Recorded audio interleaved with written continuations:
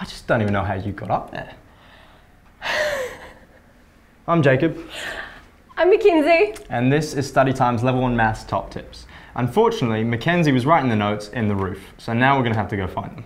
Well, I'm going to have to go find them. Oh my god. Where'd you even get that? Shut up. This one? Yeah, definitely.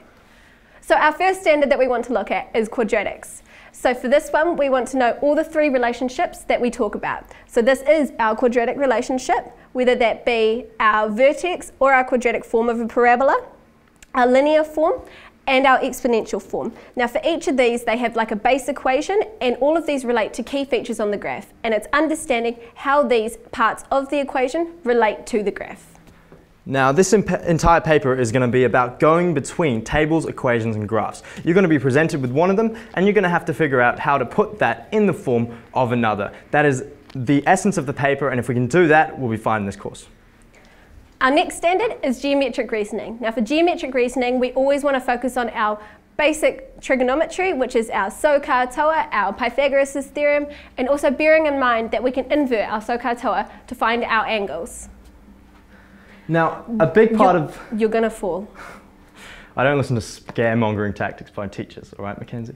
Now, a big part of this paper is to do with those long questions, treating it like a fill-in-the-blank exercise. In those big questions, we're not going to know what's going on, really, but we will be able to find out some stuff. So we need to focus on what we do know and work through a step-by-step process to figure out that end answer. Our last standard is chance and data, and for this one we really want to nail down our probability trees, and we have to know when we want to multiply and when we want to add to find the overall probability.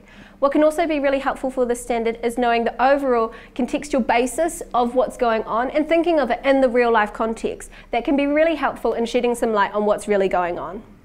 Okay, that is Level 1 Maths Top Tips from StudyTime. If you want more information, go onto our website and look at our walkthrough guides.